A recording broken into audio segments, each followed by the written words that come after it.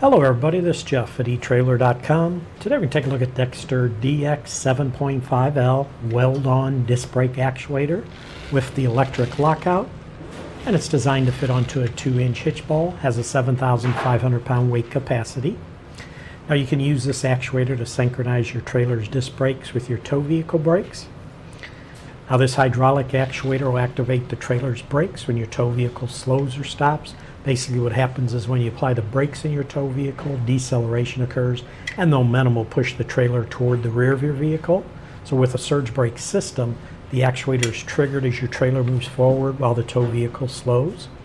The actuator, the inner portion here, will telescope back, which applies force to the master cylinder in the back here, which in turn supplies the necessary hydraulic pressure to engage your trailer's brakes. Now up front you'll notice has this nice low profile coupler latch to ensure a nice easy secure connection, and we call it low profile because it doesn't have any large latch. Some of your actuators have a large trigger latch that sticks up high and that can end up getting damaged or bent. This one is pretty low profile so nothing's going to really damage it, and it uses an over center latch mechanism which will only engage when the actuator is fully seated onto your 2-inch hitch ball. And just to demonstrate that, I happen to pull, here's a 2-inch hitch ball. We're going to show how it attaches to it. But basically, first thing you want to do is pull out the safety pin here, and it's tethered so you don't lose it, and that'll release it. And then to open the latch, there's this portion up the top here, this little dome portion, it's spring loaded. Slide that over, and it'll pop up. Now that it's open, you're ready to attach to the ball.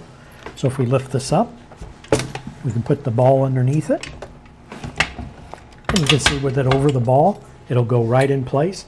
And then all you have to do is push this down and it'll close right on it. It's locked onto the ball. And then for safety, you do want to put this pin right back through the hole. Slide that all the way through and that'll prevent that latch from coming up. Even if something hits it and releases it, you can see it won't let it go up far enough. It'll still stay connected to the ball. And then to remove it, to detach from there, just pull out your safety pin, open up your latch, and it'll let you remove it from the ball just like that. So very easy to connect and very easy to remove. Go ahead and put our pin back in there.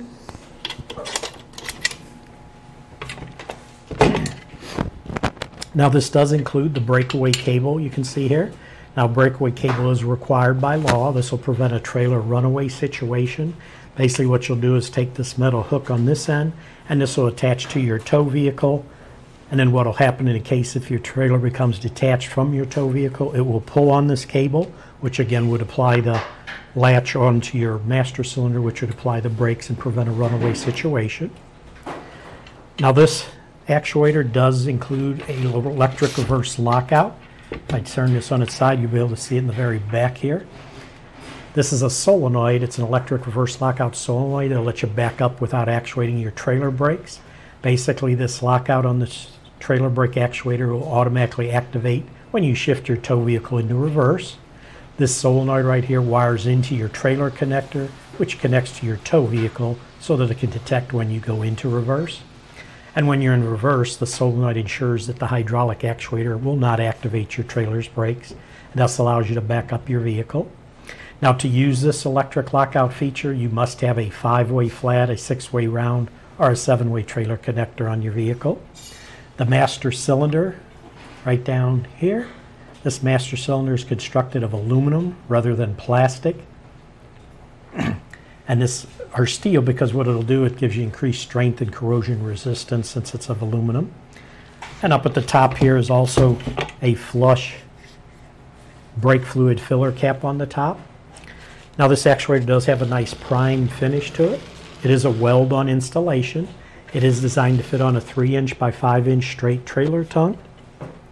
And this part is made in the USA. Again, the application for this is hydraulic disc brakes. The ball size, again, it fits on is a 2-inch diameter ball, and the weight capacity on this is 7,500 pounds. But that should do it for the review on this Dexter DX7.5L Weld-On disc brake actuator with the electric lockout for a 2-inch hitch ball.